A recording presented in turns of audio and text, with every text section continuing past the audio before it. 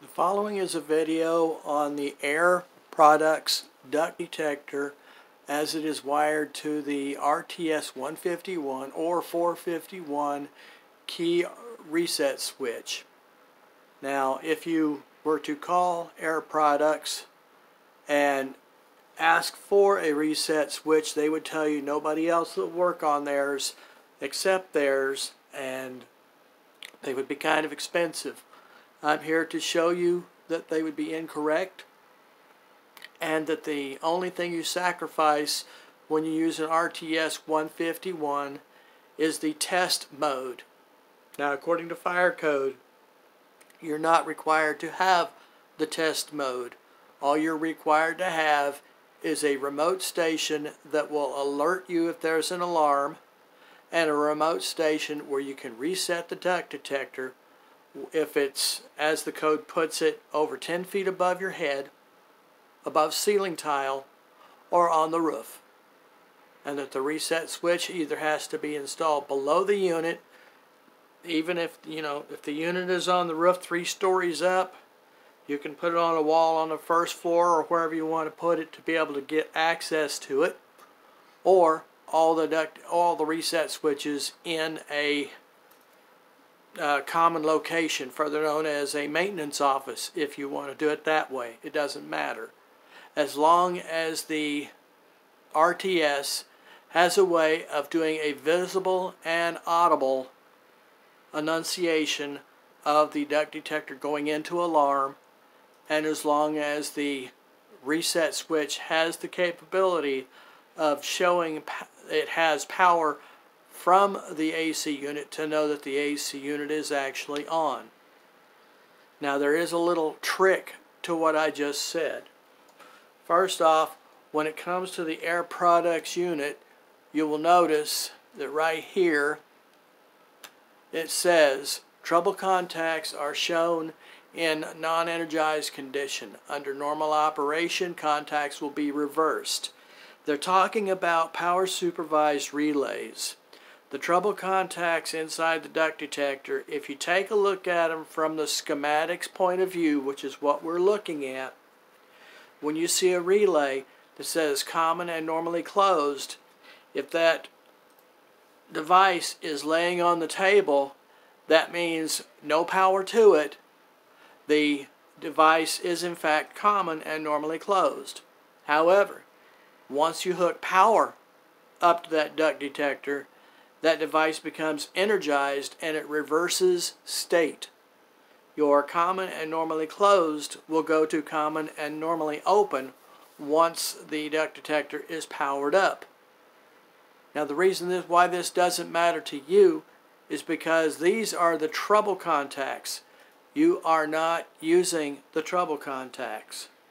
You're going straight off of the power out to the remote test station. What some technicians will do is they will take the power out of the duct detector, run it through one of those relays, and then run it down to the power of the reset switch and say that when the duct detector loses power, that light will go out. Well, the thing is, that's not how that works, and it doesn't matter anyway, because if you lose power, the terminal that you're on already is going to lose power as well. So you don't need it to run through a special relay. The other thing about this right here is, like it says on the RTS 151, you will notice supervisory contacts cannot be used if they are wired to a control panel. The thing about that is what they're talking about when you take your fire panel, if it's a zone panel and you wire it straight to the duct detector, or if it's an addressable panel and you're running through a mini module, that supervisory contact, you take your zone wires or the output of the mini module and you run them through the alarm contacts and then into the supervisory contacts and put the resistor in line of the supervisory contacts. That way, if the circuit goes down, the relay of the supervisory contacts will open, and that resistor will suddenly disappear to the panel, and it will report the disappearance. The thing is, your alarm contacts will still be functional to the panel. So if that smoke detector goes into alarm, it will still be functional. There are some technicians that will take those alarm contacts and run one wire to the alarm terminal and the other wire to the supervisory, and then put the resistor between the supervisory and the alarm, saying, I have the same thing doing this. And the answer to that is, if the smoke detector goes into alarm, then because that relay has it broken, the smoke detector won't trip the alarm panel. I have another video about the system sensor D4120. I would invite you to take a look at that to see what I'm talking about when it comes to wiring it that way. But for this video, it's the supervisory contacts cannot be used if they are wired to a control panel. Cannot be used. I'm showing you here, they're not even going to be looked at, much less used. So, if we step back on this and take a look, we have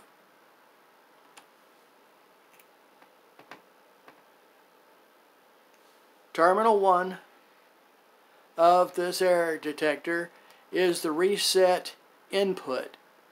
It's the reset input for this duct detector to reset. Where you get that reset from is terminal 5 on your reset switch. Now, I'm not just going to tell you that that's where it goes, I'm going to tell you why. On your aux power output negative, it goes to terminal 2 and gets a jumper to terminal 4. What these two do is provide the negative source to the red and green LEDs. That way, on your alarm contact, when it gets its positive 12 volts out and comes over here and hits that red light, it gets its negative from here. That will make that red light come on.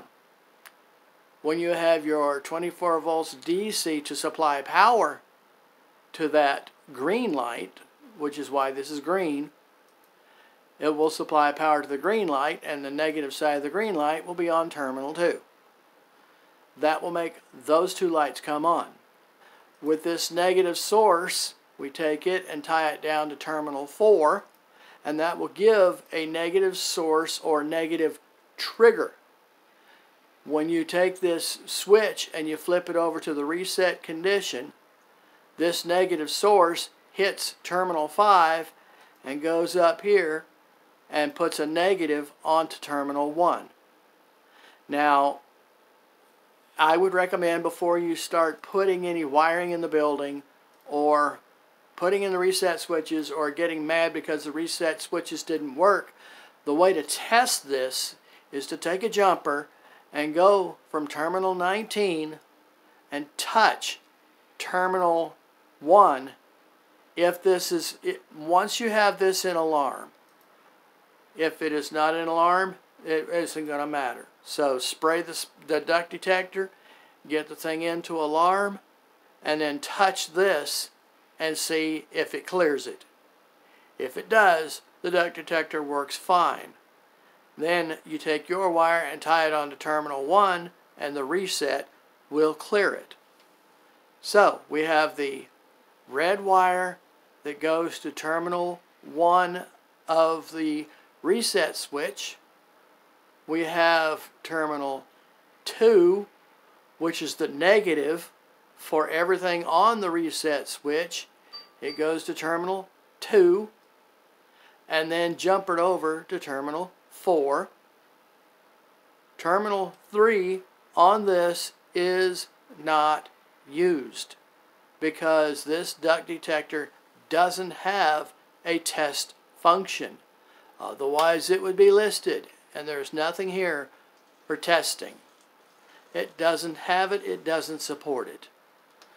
So, will go to terminal 4, and that's just simply the jumper that goes to terminal 2. And then we have terminal 5, which is the reset. My recommendation is, once you've tested it here to verify that it works between terminals 1 and 19, and it works just fine, terminate your wiring, go down to the box down below where this switch is going to go in, and take what would be terminal 5 wire and touch it to the negative lead, either one of these as long as they're connected, and see if, it has to be an alarm first, of course, but to touch it and see if it'll reset the switch. Because these switches, to get the audible out of the switch, these switches don't have an audible. So if you get a piezo siren from your local alarm dealer, they're really small, and take the red lead of the piezo and connect it to terminal 1, and the black lead of the piezo and connect it to terminal 2, whenever this goes into alarm, that piezo will sound off. When you put up the box, if you're going to put this on a pole, if you put this in a single gang deep box, put the sounder back against the box and take this reset station and put it up against the front of it, and it'll hold that sounder forward. Now, the sounder is generally loud. When you put this front on it, it will calm it down a little, but you'll still be able to hear it just fine. And that will give your audio and visible to this reset station, which is what is required for fire systems. So you have your sounder, which I don't show here because there's far too many places to get one from for me to post one down below and say, pick that one. I'm not going to do that. The thing is, an RTS 151 is the most common reset switch there is out there. That's the reason why I'm not even going to bother posting where to get this, because they are a fire alarm device, and when you go to your fire alarm supplier, then he should have these in stock. So just one quick over it. Terminal 1 is your alarm input from the fire panel to turn on the red light. Terminal 6 is your power to make the green light come on. Terminal 2 and terminal 4 are the negative that make the LEDs come on to make your little buzzer sound off, and to give your negative trip required to make the reset switch on terminal 5 to function on the duct detector. That is how you would take an Air Products duct detector and tie it into an RTS 151. If this has been helpful, I'm glad. If you have any comments, leave them below. I have several others of these concerning other duct detectors to try to help out in that case. This is the only one that I can think of at the moment that does not have a test function. You have to go to the duct detector to trip it. And fire code doesn't require it. All fire code requires is the reset, visible, and audible. And that's it. They don't require a test function. That is it for this video, and I thank you for watching. Talk to you later.